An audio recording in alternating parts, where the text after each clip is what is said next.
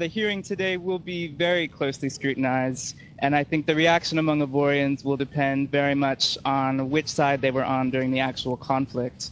For Ouattara supporters, the trial of Laurent Gbagbo is seen as an essential step in the justice process and in the more general process of moving on from the conflict. Gbagbo supporters, meanwhile, tend to fall into one of two camps. There's a hardline faction that to this day maintains that Gbagbo won the election in 2010. They see the trial as yet another example of foreign intervention on Ouattara's behalf and at Gbagbo's expense.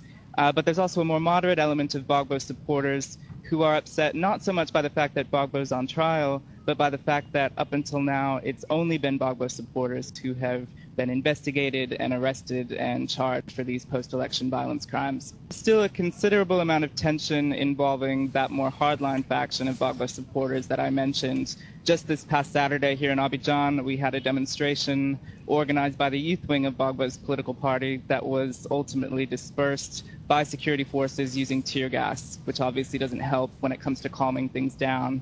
But among the more moderate elements of Gbagbo supporters, I think that there is a desire to get on board with national reconciliation, provided they think that Ouattara's government is acting in good faith.